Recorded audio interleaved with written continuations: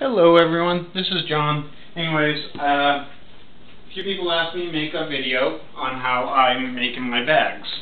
I have some pieces already cut out and stuff, and I am going to show you the pieces that we're going to need. Let me just grab these. I have them in different sections. First off, let's move that out of the way. I don't really have a table big enough to show you this. But what I have is I have three pieces. I have the inside, the middle, and the outside. The pattern that I have is basically pattern 2399, and it calls for quilted fabric. And instead of getting quilted fabric, I'm doing my own quilted fabric and lining it myself. So I'm going to measure this out so you can see the size of it. I got my measuring tape here, and it is actually going to be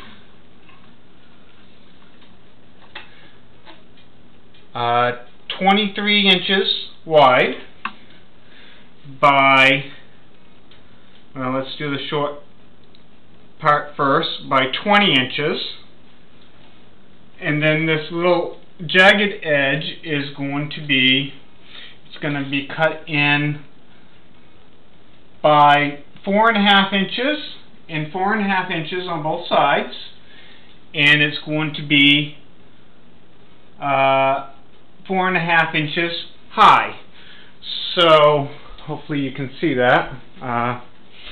This is 4.5 inches, that's 4.5 inches. From here to here is 20 inches, and from width to width is 22 inches.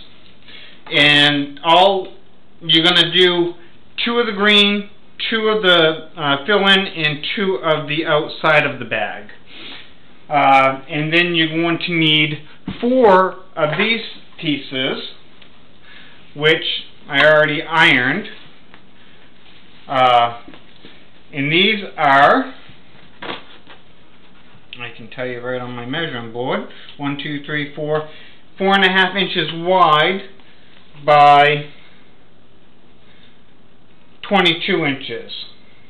So they're the width of the bag. And you're going to need 4 of those. And then you are going to need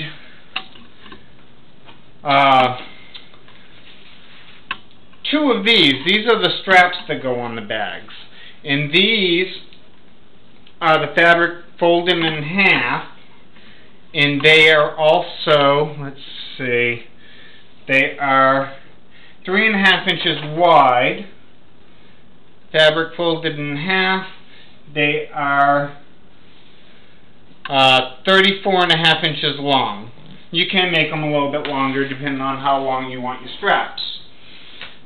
Now, the first thing that I'm going to do is, this is actually the bottom of your bag.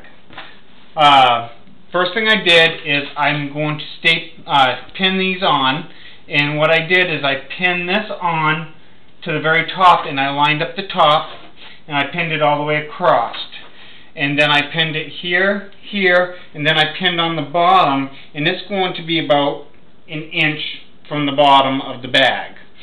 And you're going to want to do 2 of these, front and back, and when you do the second one, you want to make sure that it lines up with the first one, so when you sew the front and the back together, the stripes will line up. So that will be that. And the very first thing that I'm going to do when I get into my sewing room, which I'll bring you in there, is I'm going to sew across this, and I'm going to sew across this. That will basically stabilize all of my batting and stuff, so it's easily workable. And then after I sew those 2, what I'm going to do is I'm going to sew this onto this side here. And this is going to be folded in to match Okay, so it'll be folded in like that with your zipper in between. So your zipper will be on this side, and what I'll do is I'll also take the other side of the bag and I will do the exact same thing on this side. Is I'll stitch my stripes on and then I'll stitch the zipper on this side. Once that's done, then what I can do is I can close the bag this way, so the inside of the bag is on the outside, and what I'm going to do is I'm going to stitch down this edge, I'm going to stitch down this edge, and I'm going to stitch across the bottom. After that's all done, I will show you more from that point on. I'm going to stop this demonstration right now, and I'm going to take this into my sewing room and sew it.